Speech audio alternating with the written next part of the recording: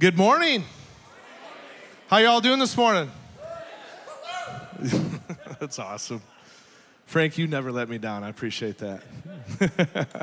Hey, I want to welcome all of our friends and family online right now. Thank you. You could have been anywhere else on the internet, but you chose to be with us. So thank you for being here today. If you're a guest, welcome. My name is Brandon. I'm one of the pastors here on staff. Rumor has it that today is Mother's Day. Yeah, happy Mother's Day. So if you don't mind, I'm going to pray for all the moms. Are you guys okay with that? I was going to do it anyways, even if you didn't want me to. So, Father God, we lift up all the moms to you. Man, thank you for their patience, their kindness, their gentleness, their compassion that they have. Lord, thank you for moms and just the way that you've put that in their DNA. And Lord, I lift up all the ladies who weren't able to have children, but man, they're still a mom. They're still mothering children, maybe even some adult children at this point. But Lord, thank you. So we lift up all the moms to you, and we just ask for a blessing over them in the name of the Father, Son, and Holy Spirit. Amen. Amen.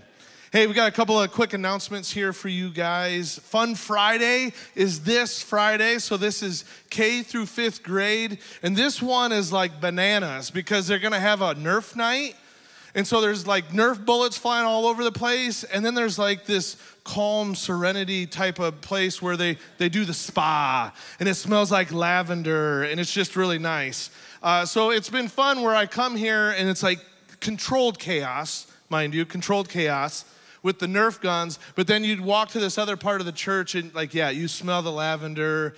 The decibel level is like half of what it is with the Nerf guns. But if you know any students that are in K through 5th grade, please have them here. Fun Friday, 6 o'clock. It's going to be a lot of fun. And this is a way to invite families who aren't part of Radiant Life. Do the sleepover thing. Have your students, friends come, stay the night. You bring them to the Fun Friday and you feed them a bunch of pancakes Saturday morning. It'll be a great time. I planned it all out for you. See how easy that is? So speaking of kids, you may have noticed as you came in, at least more of those doors over there, are some envelopes that have numbers on them. We're doing a fundraiser for Kids Camp. We've been partnering with this camp up in Hastings, Michigan. We've been going there for a really long time. All of my kids have been there. I asked my two youngest, like, hey, what did you like about camp? And they love how there's a different theme each week. They said the food wasn't bad, which I found was humorous. And then they engage the word and they have adventures, they play games. It's just a really cool time. And it's a little bit more rustic and it's just a slower pace, which is really cool. And what happens a lot at this camp is students will surrender their lives over to Jesus or rededicate their lives to Jesus. And so it's just been a wonderful place for God to use. So I'm totally blanking on the age range here, but I believe it's up to the middle school age. And so it's geared more for the younger kids.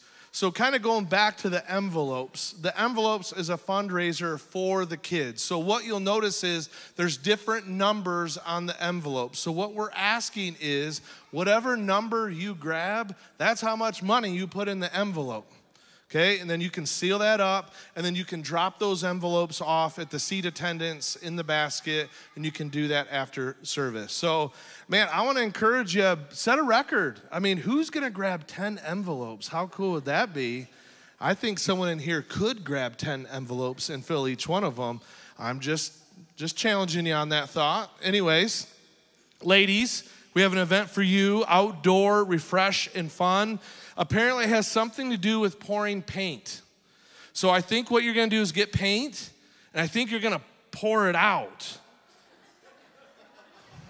I don't know what else. Yeah, thank you, Dave, yes. Thank you for supporting me in that, I appreciate that. Yeah, I don't know exactly what that looks like, but it sounds like fun to me. But they're gonna have some other activities at this event, and so they wanna do it outside, so keep an eye on our social media, just in the event that the weather is bad and we need to postpone the event because we desire to have this event outside. So ladies, get signed up for that, and that door's even opened up for some teenagers as well. So how cool would that be to get you old ladies and the young ladies mixed together? Because I think there's something cool about generations mixing together. Why are you taking that as an insult?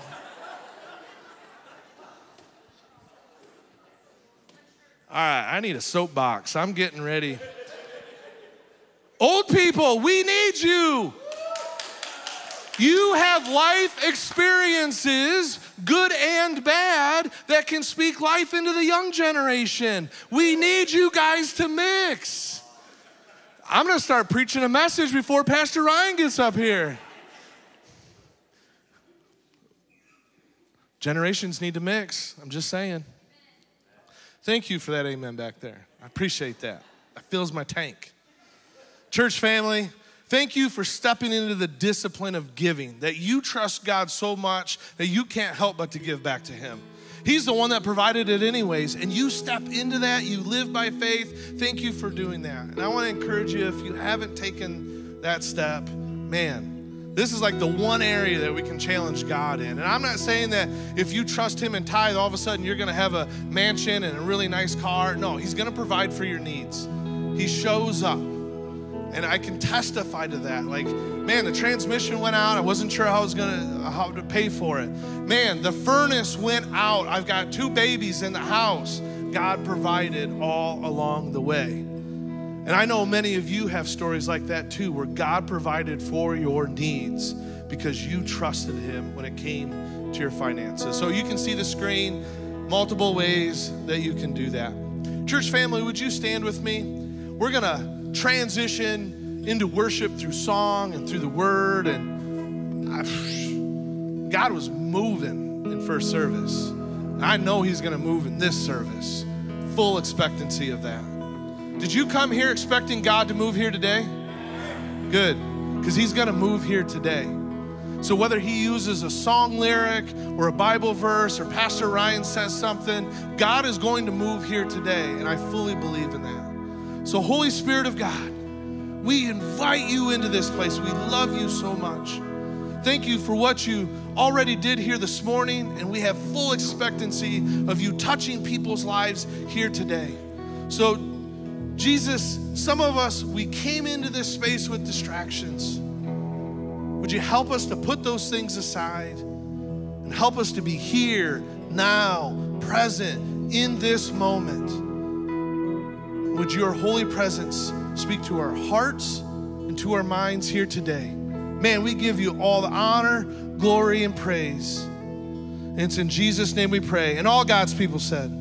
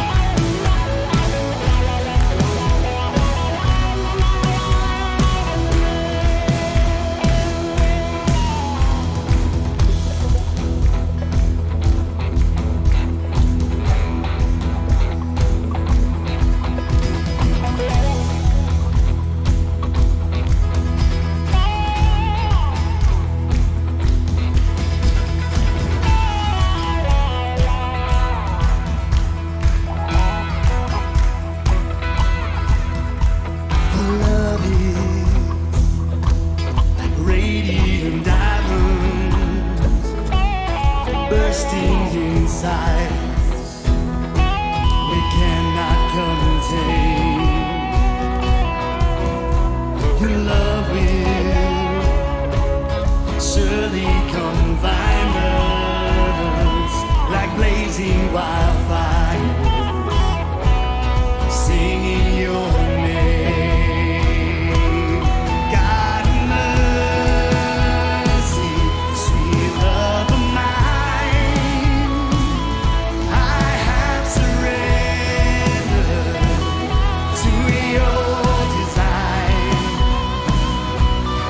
Lay this offering stretch across the skies.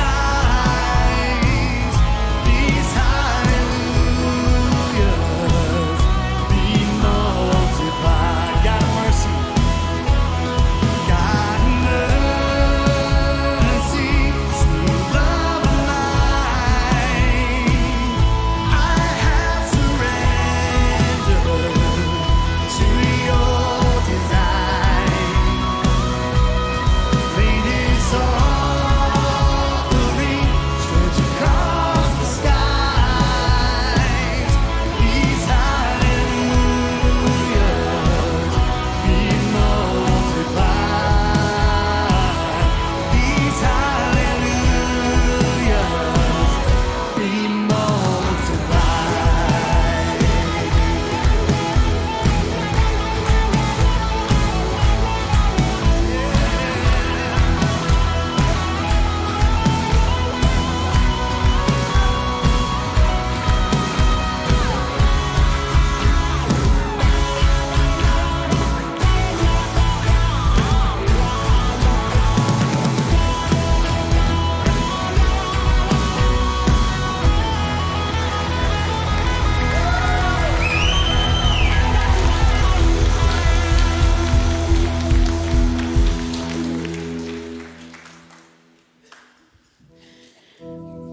All right, this next song we're going to be singing is out of Psalm 19, and we've introduced this song a couple times, but I'm just going to read through Psalm 19.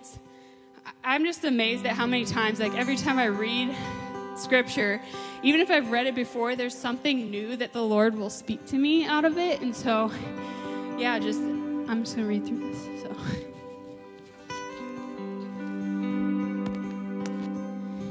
The heavens declare the glory of God. The skies proclaim the work of his hands. Day after day they pour forth speech. Night after night they display knowledge. There's no speech or language where their voice is not heard. Their voice goes out into all the earth, their words to the ends of the earth. In the heavens he has pitched a tent for the sun, which is like a bridegroom coming forth from his pavilion, like a champion rejoicing to run his course. It rises at one end of the heavens and makes its circuit to the other. Nothing is hidden from its heat. The law of the Lord is perfect, reviving the soul. The statutes of the Lord are trustworthy, making wise the simple. The precepts of the Lord are right, giving joy to the heart. The commands of the Lord are radiant, giving light to the eyes. The fear of the Lord is pure, enduring forever. The ordinances of the Lord are sure and altogether righteous. They are more precious than gold, than much pure gold. They are sweeter than honey from the comb. By them is your servant warned. In keeping them, there is great reward. Who can discern his errors? Forgive my hidden faults. Keep your servant also from willful sins. May they not rule over me. Then I will be blameless, innocent of great transgression. May the word of my mouth and the meditation of my heart be pleasing in your sight, O Lord, my rock and my redeemer.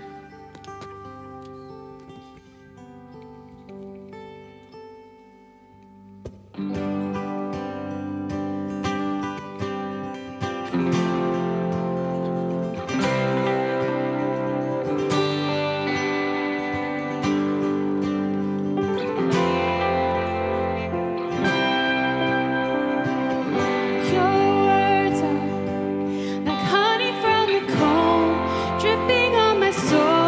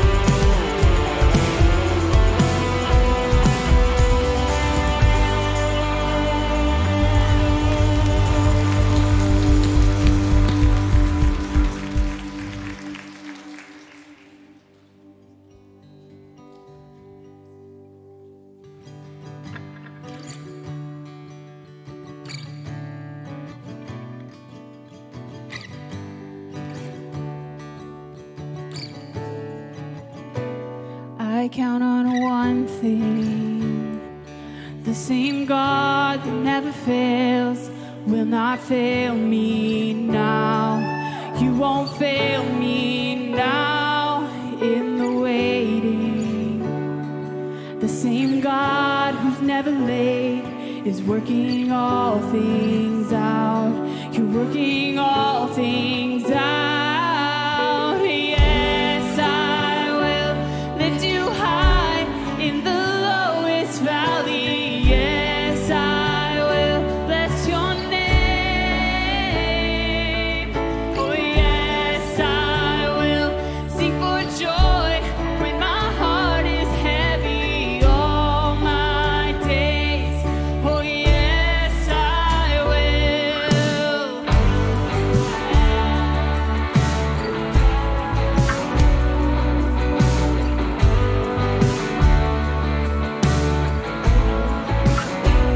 I count on one thing. The same God that never fails will not fail me now. You won't fail me now in the waiting. The same God who's never late is working all things out. He's working all things out. Yes, I will lift you high in the lowest valley. Yes, I will bless your name. And yes, I will sing for joy when my heart is heavy all my days. Oh, yes, I will for all my days. Yes, I will. I choose to praise, to glorify the name of all names. Nothing can stand against, and I choose to praise, to glorify the name of all names. Nothing can stand against. I choose to praise, to glorify the name of all names. Nothing can stand against, and I choose to praise Him. We glorify the name of all names. Nothing can stand against. And yes, I will lift you high in the lowest valley. Yes, I will bless your name. Yes, I will sing for joy when my heart is heavy all my days. Oh, yes, I will for all my days. Yes, I will for all my days. Yes, I will. Come on, church family. Give a shout of praise to a God who will never fail. He's there in the valley. He's there in the mountain. Amen. Amen. Amen. Man, God is good. And all the time. And for those that don't do church, you said, what just happened right there, right? Just saying about the goodness of God. I think it's good for us to be reminded of the goodness of God, especially when life comes our way and we feel that we're in the valley. If you're in the valley this morning, God is there with you. Sometimes the valley is a short season. For others, it's longer. The question is, will you still depend on Him no matter how long the valley experience may be? Remain strong in His faithfulness and go through it, not by our might, not by our strength, but His strength. Amen. You guys came to worship this morning. You did. I love this. I want to read something to you. Just having my quiet time this morning. I just felt like the Lord say before we get into the Word. Well, don't worry. The band will be back up at the end for some songs. I just really felt like this was the heart of the atmosphere the Spirit was trying to do here this morning. Paul and Silas went away, and they entered a town called Berea. And it said upon their arrival, they went into the synagogues of the Jews, which the synagogues was like the church for the Jews. It says the people here were of more noble character than those in Thessalonica. They chased them out of Thessalonica. And it says they received the word with eagerness. They received the word with eagerness. I think there are times that we come into a building and do services, and our mind is ready to receive, but our hearts aren't. I want to pray for us this morning, and for those that are watching online as well, that we would be like the Bereans, that our hearts will be eager to receive the word of God. Amen? So if you will, would you open your arms just like this, like you're going to receive something? And I want to pray a blessing and a prayer over us as we enter into the word. Heavenly Father, you see our posture of openness, and we ask that we would receive everything you have for us this morning. We're open to you. May our mind be eager to receive, and may our hearts be eager to receive. As we have this posture of openness, like we're receiving, Holy Spirit, will you do something mighty inside of us? May we receive the fullness of you, God. May we never settle, but may minds and hearts be prepared, good soil for your word to land in and plant this morning. Almighty God, we love you. You are good. When we're not, you are good. When we're in the valley, you are good. We give you our hearts and our minds here this morning. And we pray that in the matchless name of Jesus Christ. And all God's people said, amen. You may have a seat.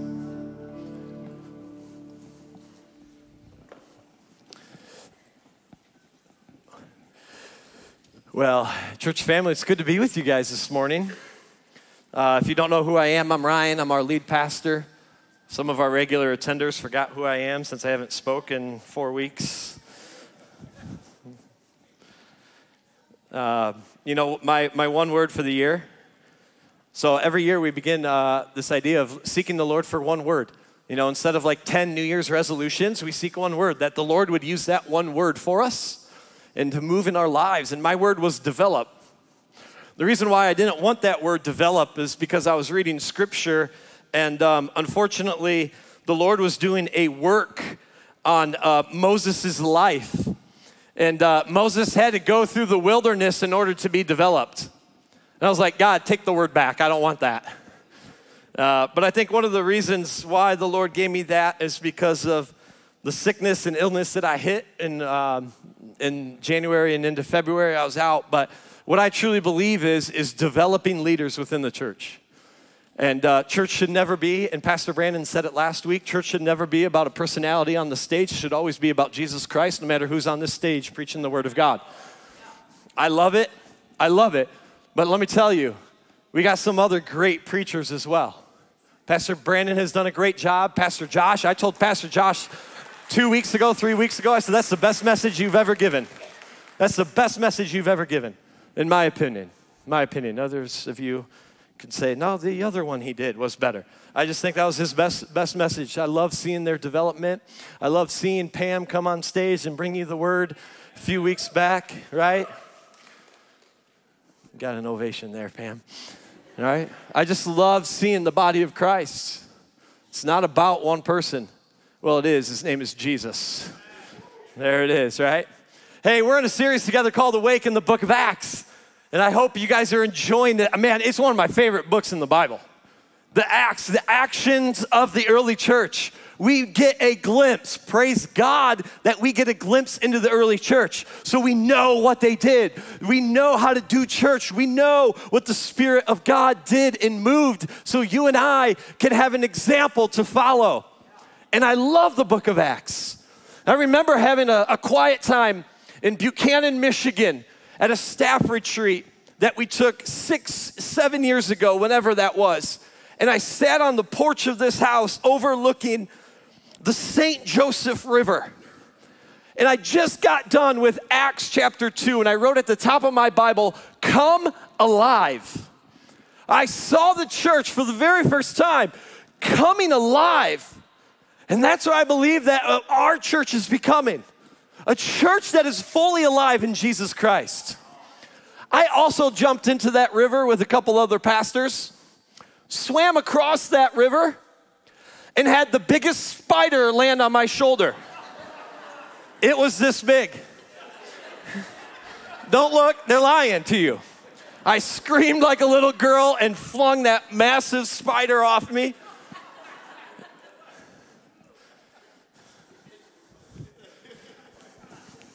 Stop. They're making fun of me over there. That was scary. Acts chapter 8 is where we're going to pick up today. I want to get us to just a brief review, if you missed last week, where Pastor Brandon had us, okay? For the very first time, Acts chapter 8, the gospel message begins to spread outside of Jerusalem. And here's the map that Pastor Brandon showed us last week, right? With Jerusalem being the center, that the gospel message, and it begins to spread. Do you remember why the gospel message begins to spread? Persecution. Persecution. Listen, God can use your troubles for his purpose. Know that? And he used the troubles of persecution to spread his word, and many get saved. Churches start appearing all over the place, and the Jesus movement has now begun. In 2,000 years, it's still moving, and nothing can stop the church of God. And so it begins to spread, and it reaches up through persecution. And there's roads in the ancient world, thanks to the Romans. The Roman Empire that's ruling the ancient world had all this money, and they built roads. And I loved how God's sitting there. I wonder if God's going, man, an evil empire I will use for good, because you don't know. You think you're doing things for evil, but I'm going to use your roads to spread my news. And it's awesome, and the gospel spreads. And finally, it moves up to a region called Samaria. And here's a couple of the ruins in that region from some cities in that region. Now, the Jews weren't quite fond of this region, the Samaritans as it's known. And here's a picture of a theater that would have set 500 plus people. The reason why is because the Older Testament, we're told that God says don't intermarry. Because if you intermarry, listen, they're going to lead you to pagan gods that you're going to worship. So don't intermarry. And the issue that happened was the Jews that stayed behind in the Babylonian exile in 586 BC, stayed there, and the Babylonians kind of took other territories, and they stayed there in the region of Samaria, and they intermarried with the pagans. And so the Jews moved back, rebuild all the city in Jerusalem, rebuild the temple there, and what's now, they look at up north to Samaritans and say, you're not pure Jews, you intermarried into pagan religion. So they considered themselves kind of enemies.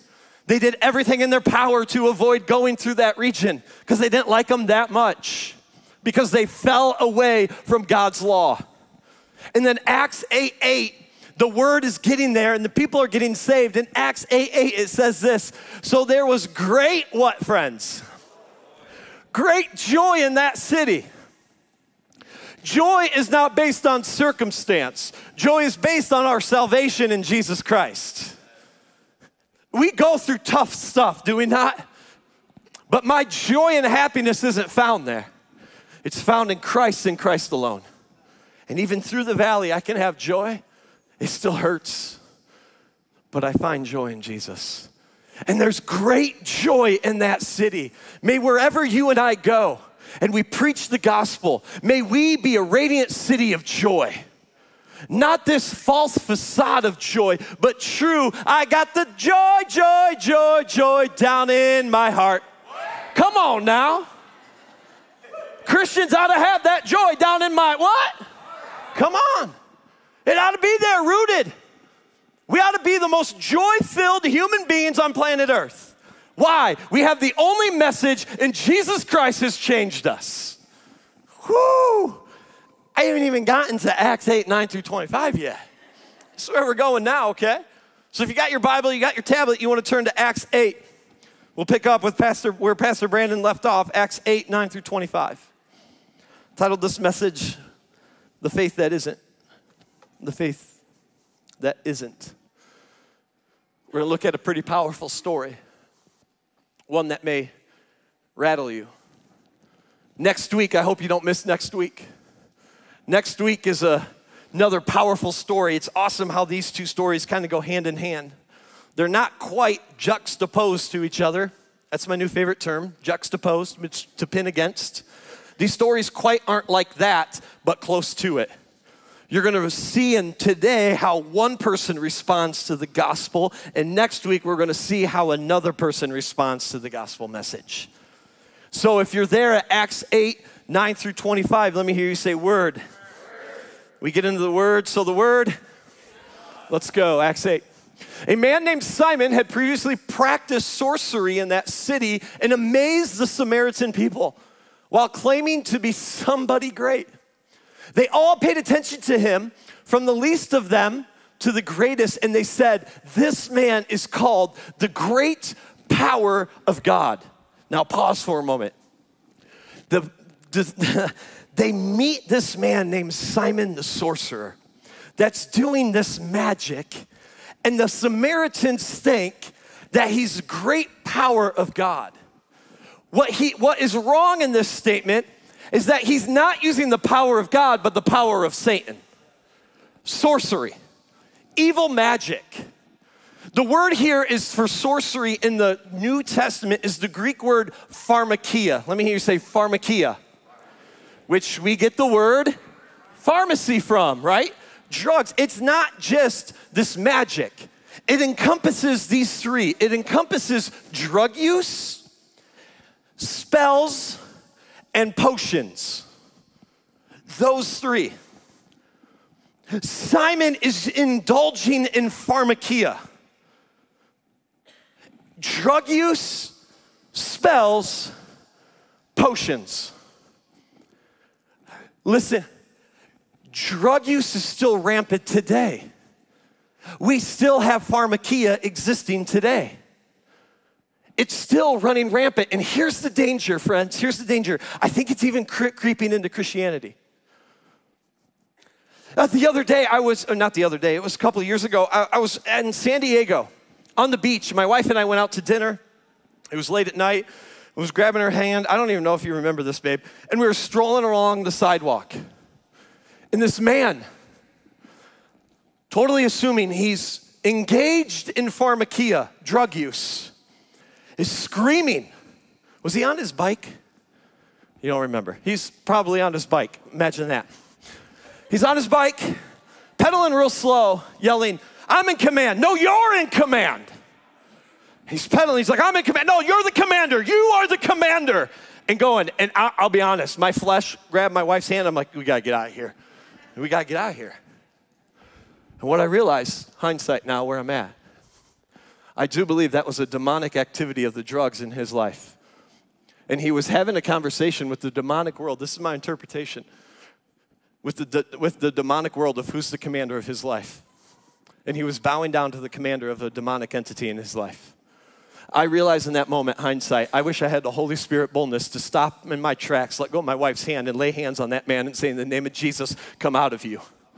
He needed freedom. And instead, my flesh scared me off. I'm sitting there going, man, we Christians need holy boldness. And holy boldness, we talked about that 4 weeks ago. You remember? Holy boldness only comes from the filling of the Holy Spirit in your life.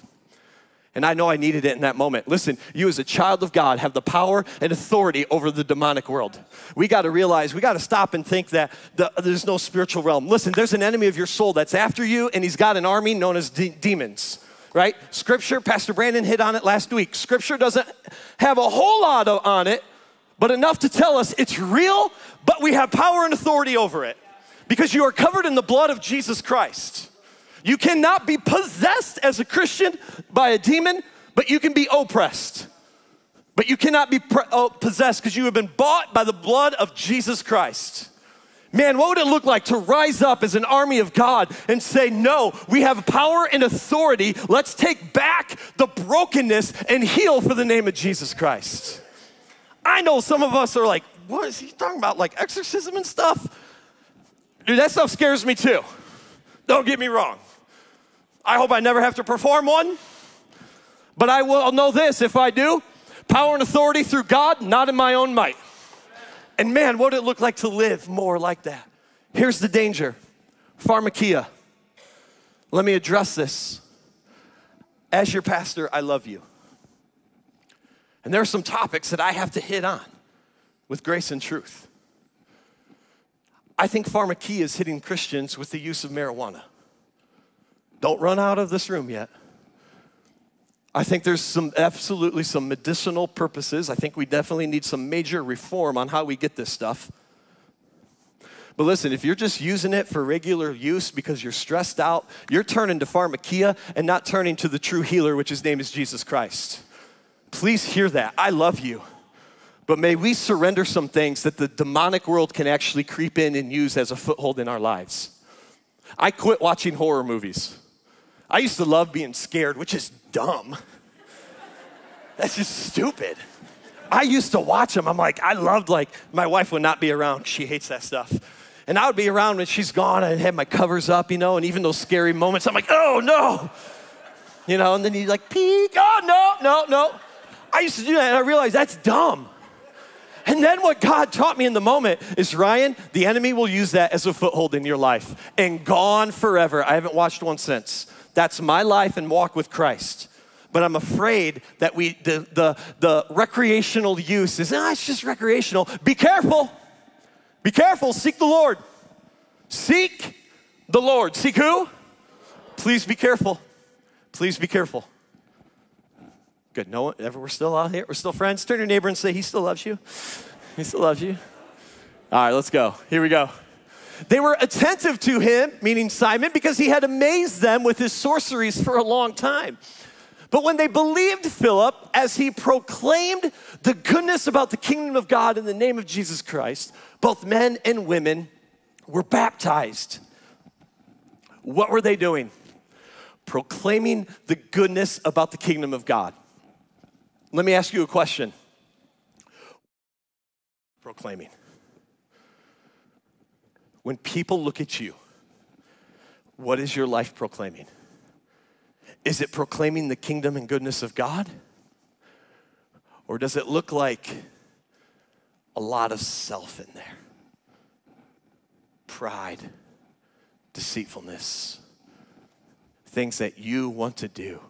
Or is it walking around showing the goodness and kingdom of God? What's your life proclaiming? And then there's a beautiful correlation in that verse, in verse 12. There's a beautiful correlation. Look at these two words. It says this, but when they believed Philip, both men and women were, what's the one word? They were what? One more time, they were what? They were baptized. They were baptized.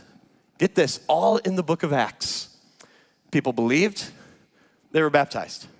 Believed, baptized. Believed, baptized. Believed, baptized. Believed, baptized.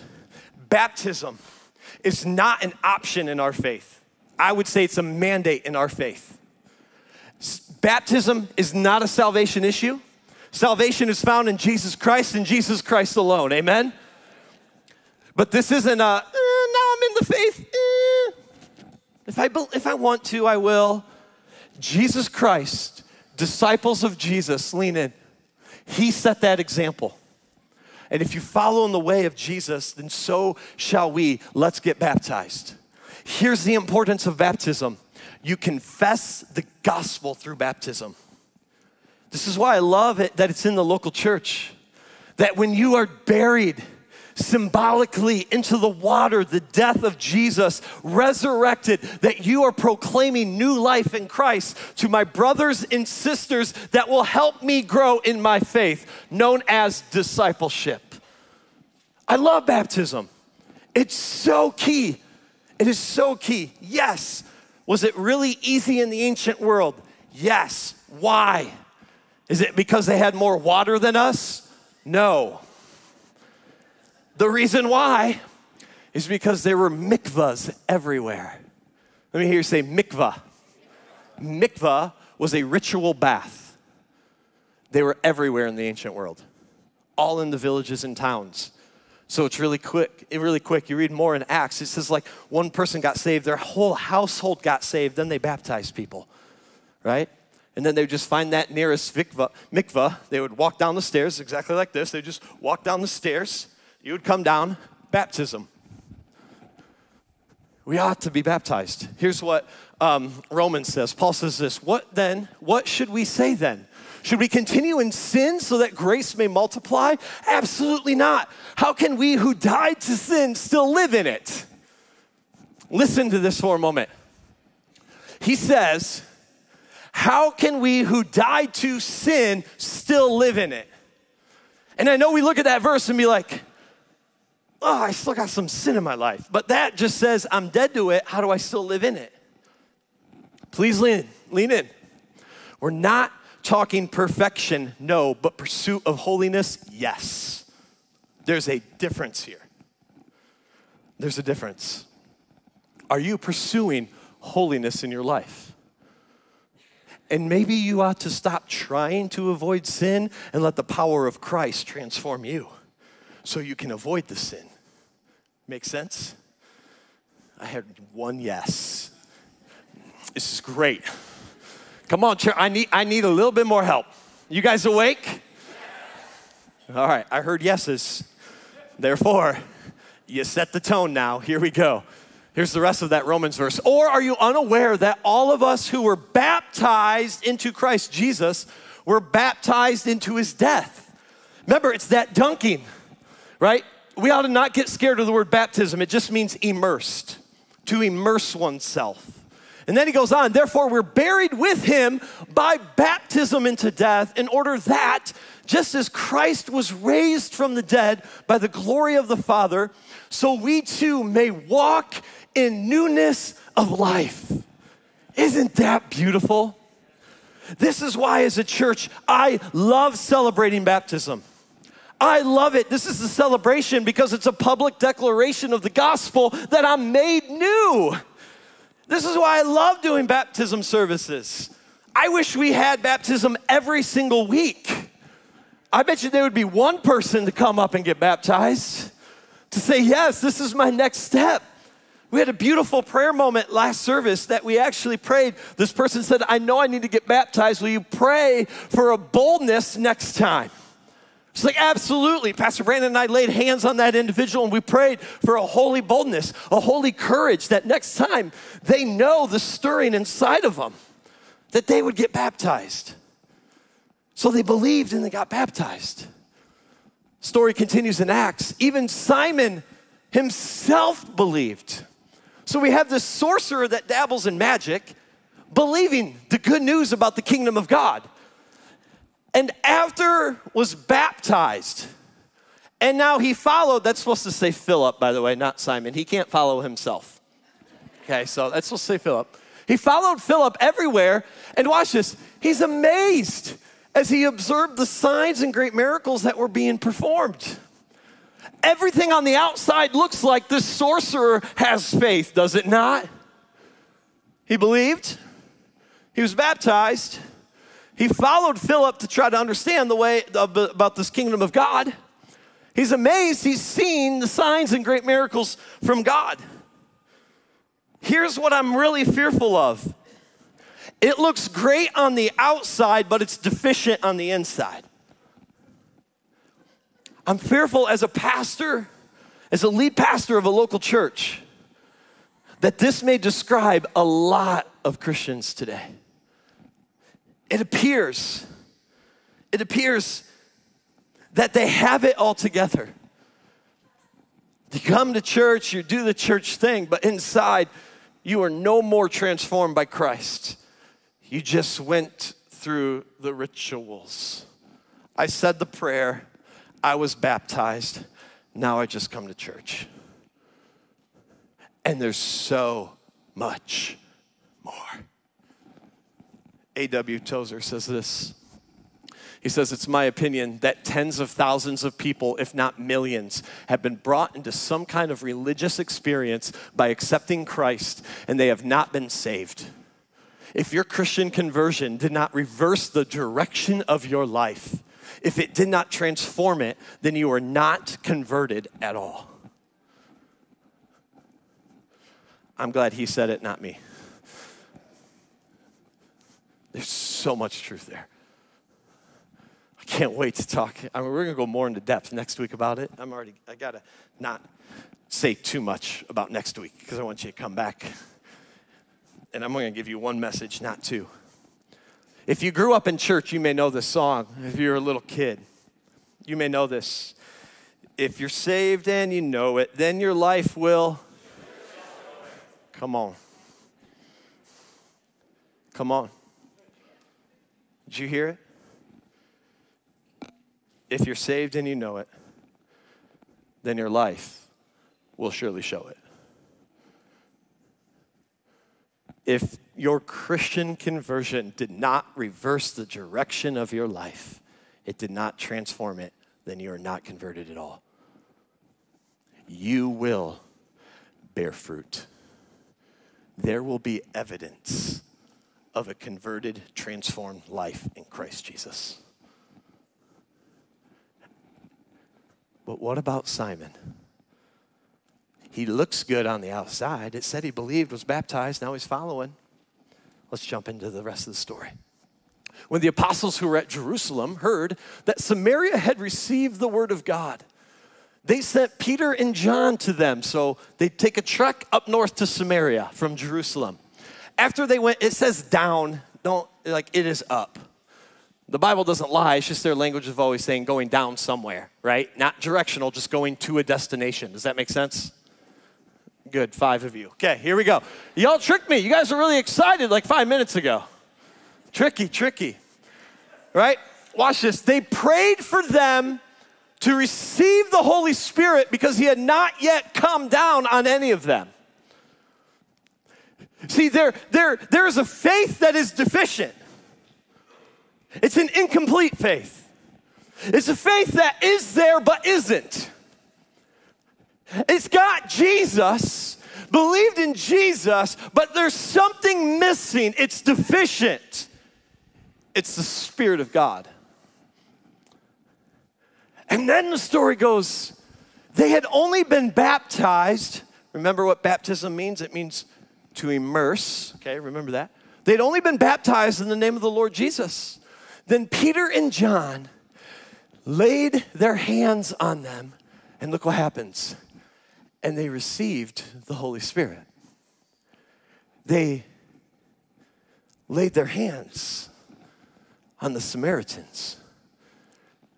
And now the Samaritans, deficient in their faith, came complete because they received the Spirit of God. There was an experience in their faith with Holy Spirit that these Samaritans did not know until the apostles came and laid hands on them and prayed. David Guzik, pastor and author and commentator on the book of Acts, he says this about this moment.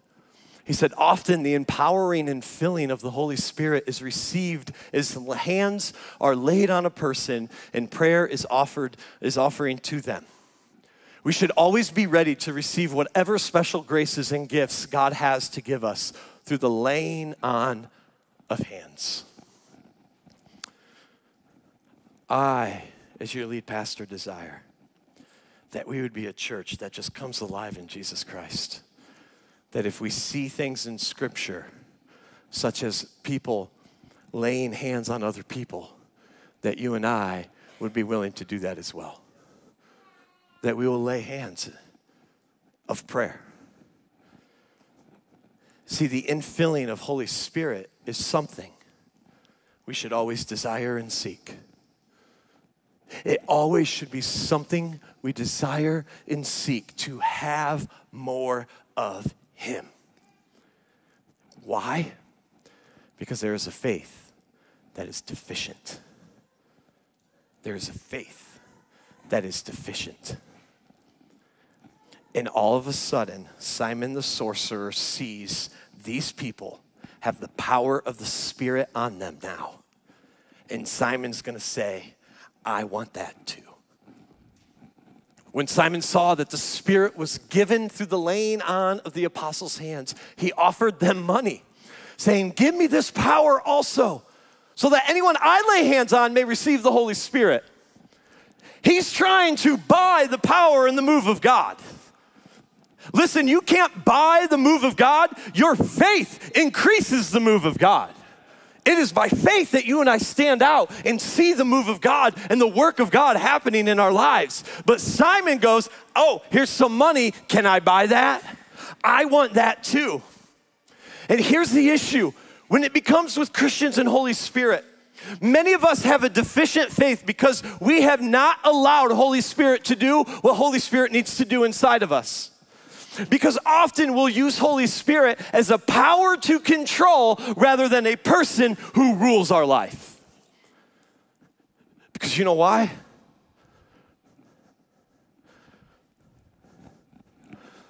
What happens if I actually step in to the fullness of the Spirit in my life? And I actually open that door and go through with it. Will friends think I'm weird? Like I like my status. I like being cool and popular at school. Now friends will think like I'm some holy roller, weird Holy Ghost person now. Are you afraid of,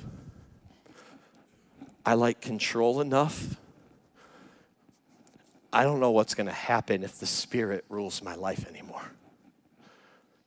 I like making A, B, and C and dragging the Spirit along in it, but not giving control. See, so many Christians, I believe, today, we're good with one door. We're good with this one. You know why we're good with Jesus? He got me out of hell. And most of our conversion is not a conversion.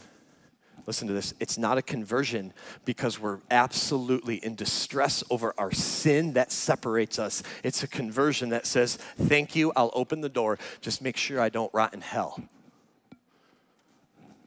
And we swing open this door. We say, praise Jesus, I'm not going to hell. I did the Christian thing. And now all I have to do is attend church, say a few prayers. God, did you at least see me at church, right? I'm doing the thing. I'm doing the Christian thing, right? But there's something else.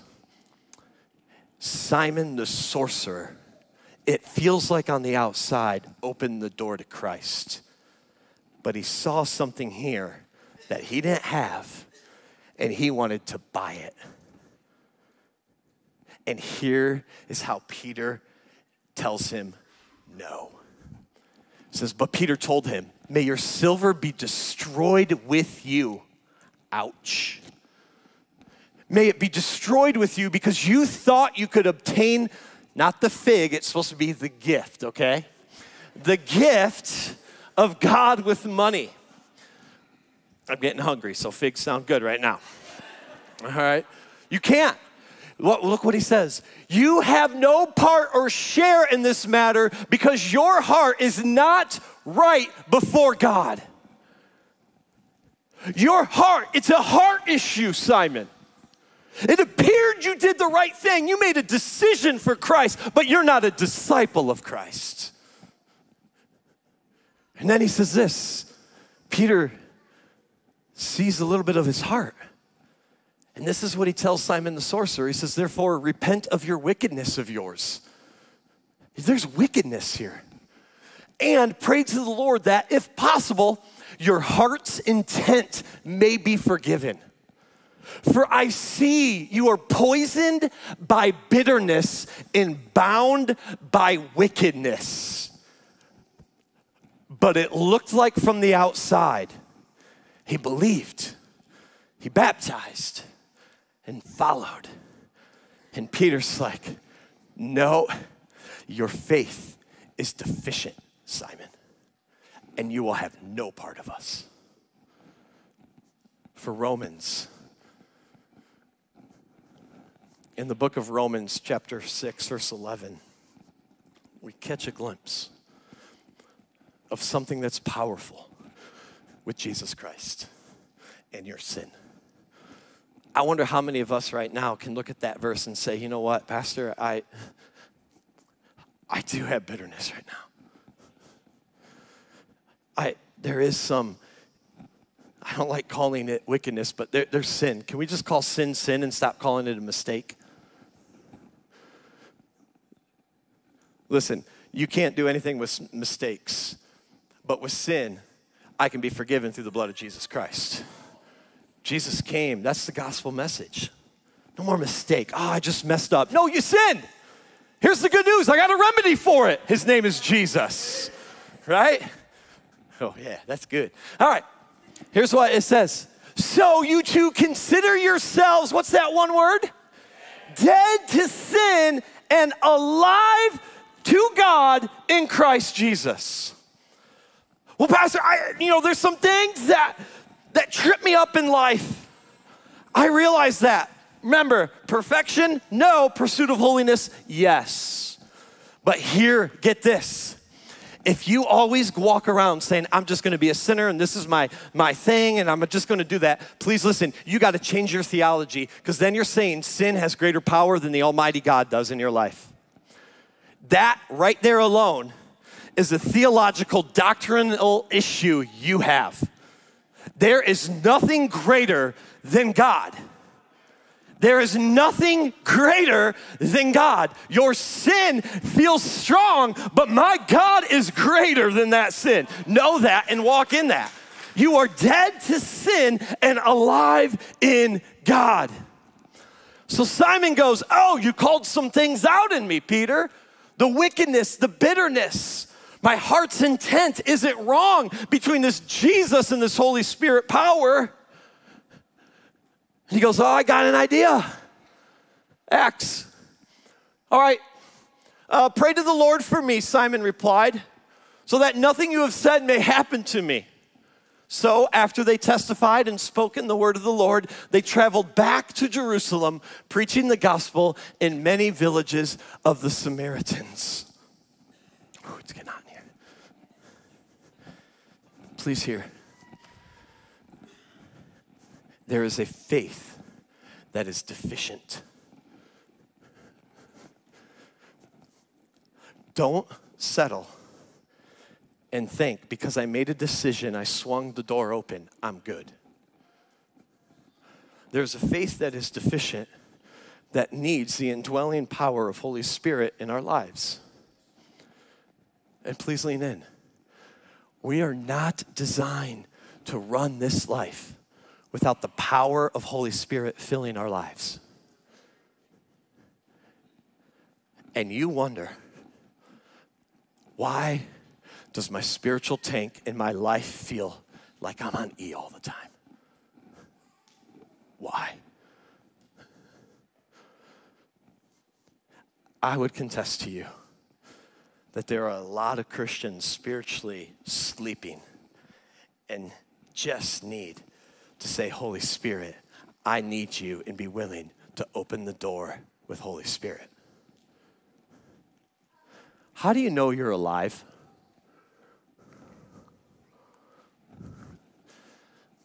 I know I'm alive not because I have a birth certificate.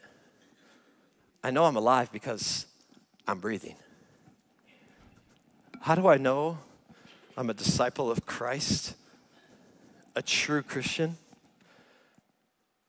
Not because I made a decision one time. I said the sinner's prayer one time. I know I'm alive and I know I'm a Christian because the Spirit of God, the breath, the ruach, the pneuma, the breath of God is breathing into me. And I know I'm alive. For God's word says, the Spirit of God will testify to your spirit that you are a son and daughter of His. Do you know the Holy Spirit? Job 66 verse 4 says, the Spirit of God has made, and the breath of the Almighty gives me life. John 6:63 says, the Spirit is the one who gives life. And in Acts chapter 19, we'll get to it at some point through this series. Acts chapter 19 says, did you receive the Holy Spirit when you believed? And then look at the response. No, they told them, we haven't even heard that there is a Holy Spirit. The Holy Spirit is a gift upon salvation. The Holy Spirit resides in you. The question is, will you allow the Spirit of God to birth life into you or not, or keep Him behind a door? Don't get too crazy, Holy Spirit. I can't act weird in front of my friend. They can know I kind of like Jesus, but this, Because in the Acts, when Peter spoke with boldness, he says this, Peter replied, repent and be baptized. Oh, there's that word again. You can't unsee baptism now, it's everywhere. Repent, turn your direction, and be baptized, each and every one of you, in the name of Jesus Christ for the forgiveness of the sins. And look what that's salvation. Here you go, ready? And you will receive the what? What is He? The gift of the Holy Spirit. Praise team, make your way up. Worship team.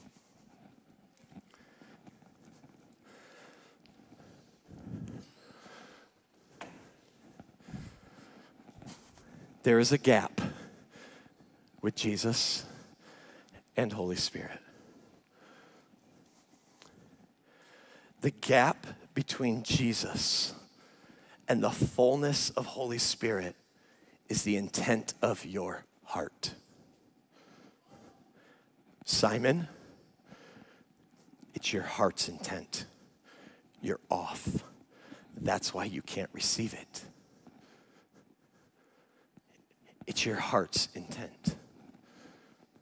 The gap is your heart's intent. Let me explain my story.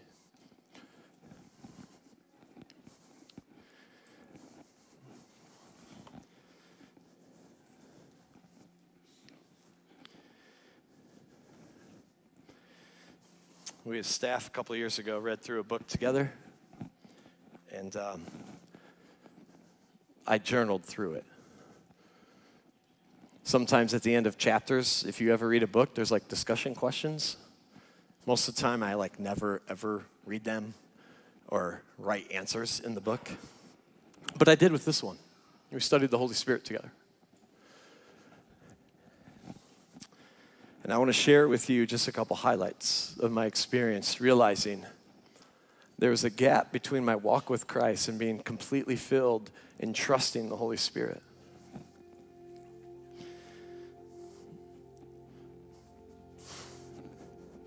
Before you began this study, who did you see the Holy, or how did you understand the Holy Spirit to be? And here's my answer. A little frightening and unknown. That's why I didn't want to fully open that door. I knew He was here, but I wanted to control Him to make sure He didn't do anything crazy that I thought was crazy. A little further, my walk. The key to an abundant life is living into God's power and presence. A little further. The question is, have you been frantically trying to change your life I wrote, no, but my desire is for a better understanding of the Holy Spirit and to experience the full expression of his presence in my life. In the very end, are you regularly or rarely praying in the Spirit? I said, no. I'm asking for it. I'm asking for it. Amen. See, for a while, I was happy that Jesus saved me. Because as a kid, you know, fire and hell sound pretty scary. So as a kid, I'm like, yeah, my parents take me to church. I'll gladly open that door for Jesus. But growing up, I would visit other churches with my friends that were a lot more, what I would say, charismatic or Pentecostal than I was used to. And throughout my own experience, I began to see what I could look at Scripture, to see some gifts of the Spirit that I could look at, examine Scripture and say, it feels out of order. It feels abused. And so I never wanted to open this door. And the first time I ever experienced the Holy Spirit in my life was in 7th grade in the arms of Bill Takella, if you know him. Weeping down at the front as he embraced me. Shaking, not everyone shakes, but like I knew in the moment, like this is a love that I've never experienced before. This is a feeling like I've never experienced before. And it was in his arms. I remember it like it was yesterday.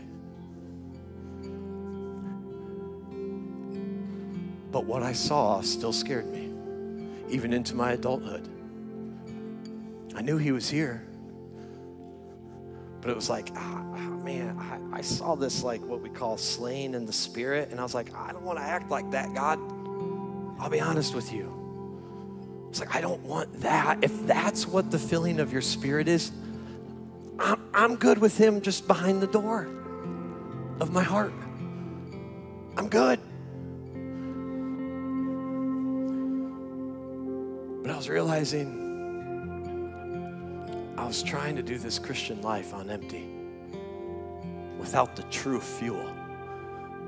That's Holy Spirit. The part of the Godhead that's in us. The Father's on his throne. The Son, Jesus, is at his right hand. But the Spirit of God is the one in operation today on earth.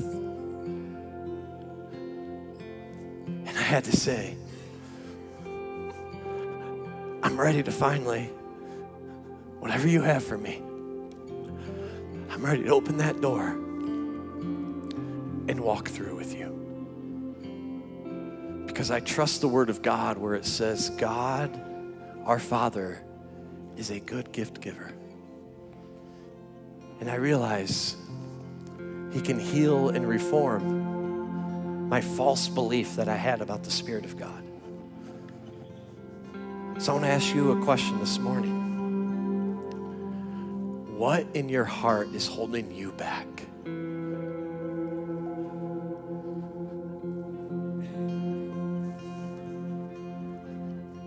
You may have gone through this door.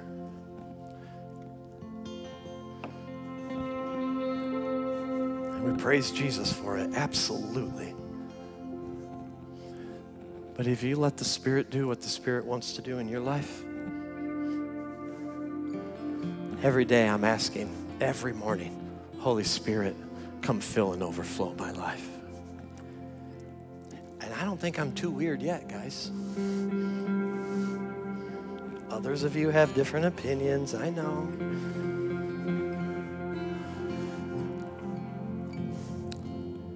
If we never open that door, we can never live into Galatians 5. I say then, walk by the Spirit. But if you are led by the Spirit, if we live by the Spirit, let us also keep in step with the Spirit. We'll never fulfill these verses in our life if you've never opened the door. And I want to close with this. Remember, Peter and John get there, and what's the first thing they do? They laid their hands on them, and they received the Holy Spirit.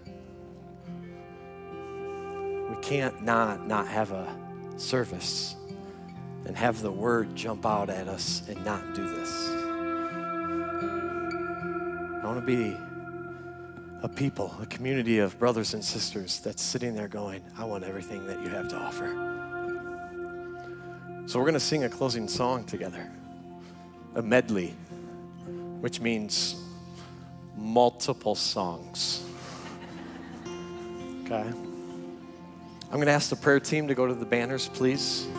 If you are a prayer team, come to the banners. We're going to have Rasika, Pam, this Pastor Karen right here, please, at the stage. Pastor Josh, you good with Pastor Brandon? And then myself, the three of us will be here. But maybe for you, it's like, man, I want more.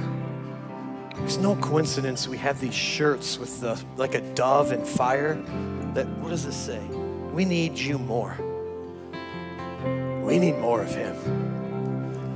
And I want to say one thing, though. For us that are going to pray for you, we'll lay hands. We'll pray for anything you bring us with or bring to us. But allow this fear to subside. We are not fruit inspectors, but gardeners to see the fruit of faith formed in others. We're not here to judge. We're here to garden your heart so that the fruit of Christ may grow. I ask the Lord, every time I preach, Lord, is there one thing, Lord, one thing that you want to use me in? And I heard it as clear as day. Ask him this. Are you willing to step into the fullness God has for you? Are you willing to step into the fullness that I have for you? And the fullness is deficient until you open the door of Holy Spirit.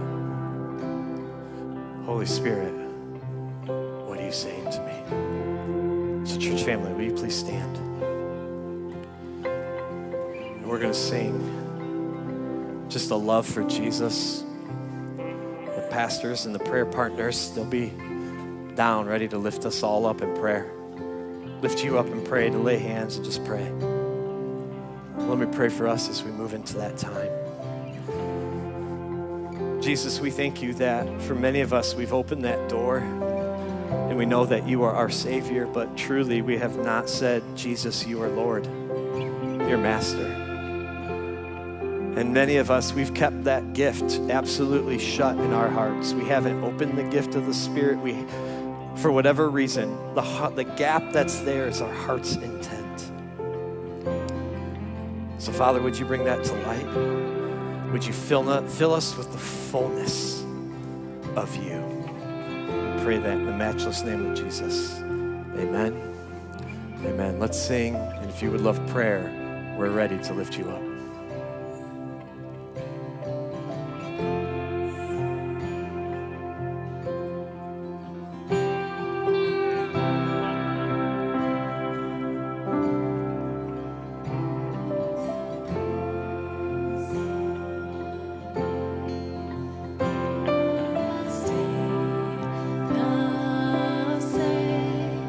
Your constant grace remains the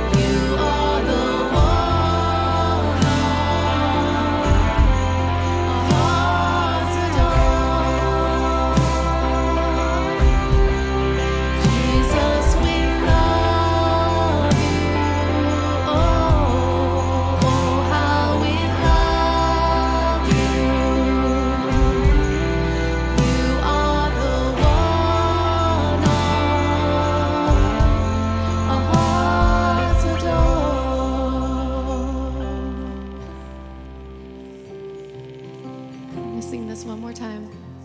This time we're just going to switch the words up a little bit so that you can connect with Holy Spirit. Just kind of have a personal intimacy with him right here.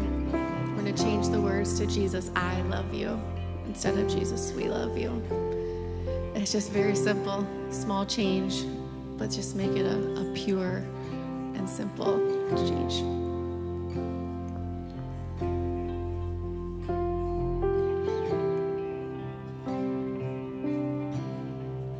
Jesus, I love you. Oh, how I love you. You are the one my heart adores. Jesus, I love you. Thank you, Jesus. Oh, how I love you. You are the one my heart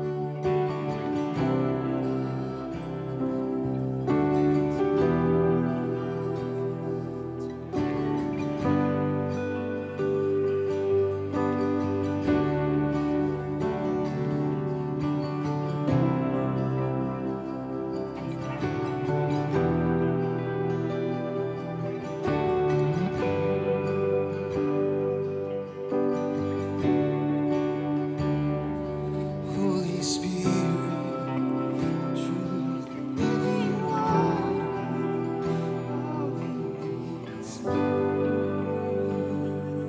We want more.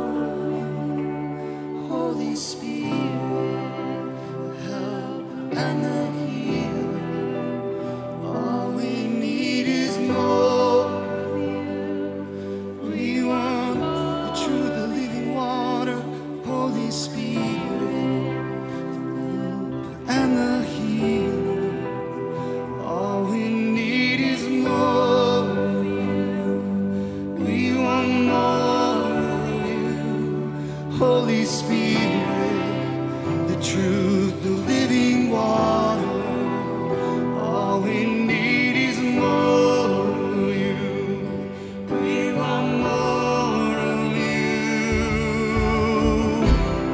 Let this be an upper room, light the flame we burn for you. Holy, holy, Holy Spirit, like a mighty rushing wind, pour your spirit out again. Holy, holy, Holy Spirit.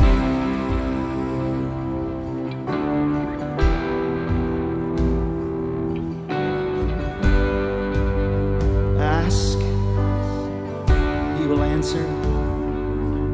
Knock, and he will open the door. Seek, and you will find. Ask, and he will answer.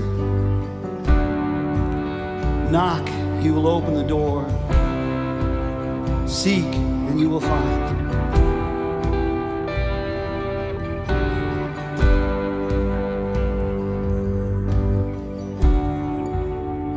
The Lord would say that things are intensifying in this earth, and I am separating my people from the world. And you will no longer be able to stand between these two doors, but you will have to make a choice. And you will need this Holy Spirit for your very survival. So, Holy Spirit of God, would you minister to us right now in these moments? Maybe some of us are standing in this gap. I I think there's a moment in time that it's happening right now. Lord, I'm reminded of your words in Mark 1:15. The time has come, repent and believe. And so, Holy Spirit, would you begin to use this space? Would you move here? And Lord, maybe some of us, we're almost putting our hand on the doorknob, but we're holding back. I think for some of us here today, we're faced with the decision. And so, Holy Spirit, would you begin to do that stirring within our hearts and in our minds in these moments? God, you know exactly where we're at right now. Would you minister to us? Would your Spirit fill this place? May your glory be revealed in this place.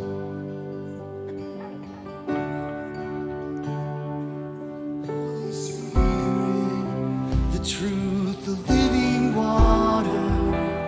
All we need is more of you. We want more of you, Holy Spirit, the helper and the healer. All we need is more of you. We want more of you.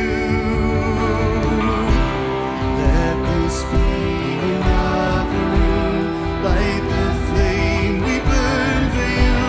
Holy, holy, Holy Spirit, like a mighty rushing wind, pour your Spirit out again. Holy, holy, Holy Spirit.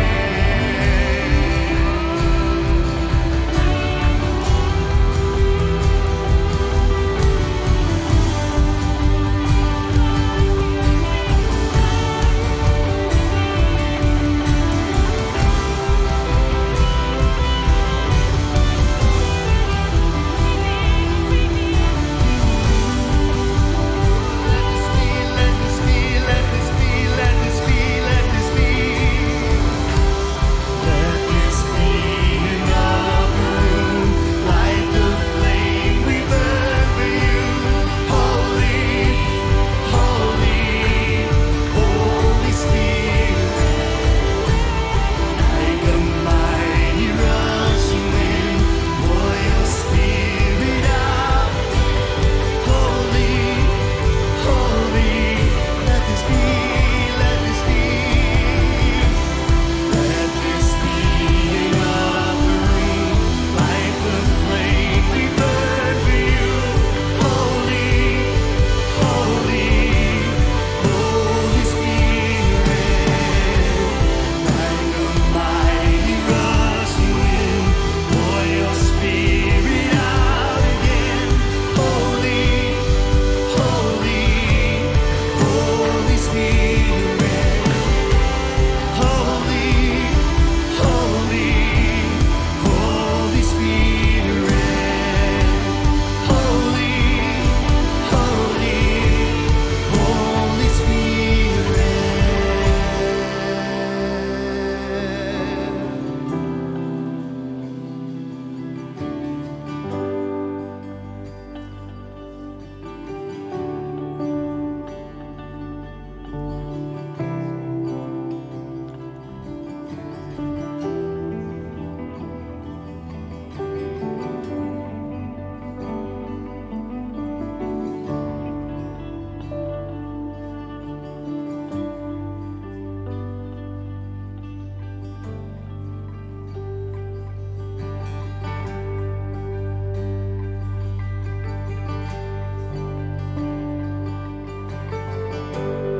Come awaken your people. Come awaken the city. Oh God of revival, pour it out, pour it out. And every stronghold will crumble. I hear the chains hit the ground. Oh God of revival, pour it out, pour it out. Come awaken your people. Come awaken the city. Oh God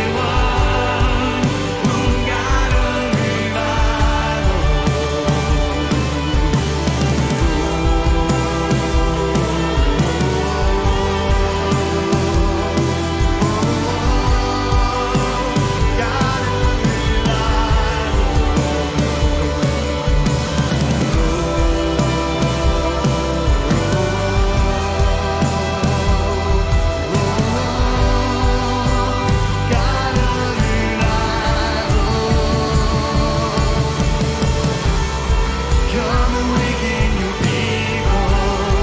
Come awaken the city. Oh God of revival, pour it out, pour it out. Every stronghold will crumble. You the chains hit the ground. Oh God of revival, pour it out, pour it out.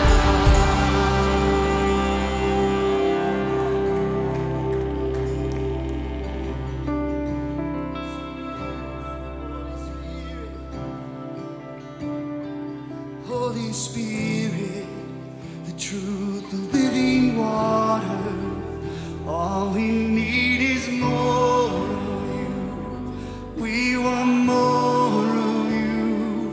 Holy Spirit, the helper and the healer. All we need is more of you. We want more of you. Holy Spirit, the helper and the healer. All we need is more of you. We want more of you. Let this be. Let this be an honor. Like the flame we burn for you. Holy, holy, Holy Spirit. Like a mighty rushing wind, pour your spirit out again. Holy, holy, Holy Spirit. Just our voices, just our voices. Let this be an upper room. Let's sing that together. Can you lead that team? Just voices. Let this be an upper room. Let this be an upper room, like the flame we burn for you. Holy, holy, Holy Spirit. Like a mighty rushing wind, pour your spirit out again. Holy, holy, Holy Spirit. Man, Father, there is no Christian life without you, Holy Spirit. So teach us. Teach us what it's like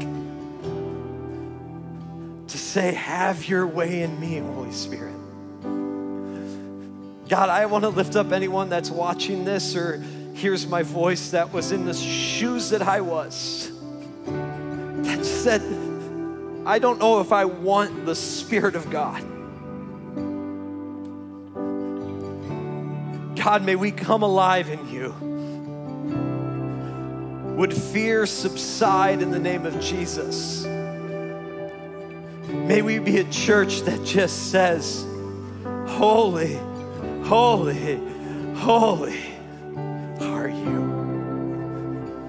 May we walk in the fullness of what you have for us, God.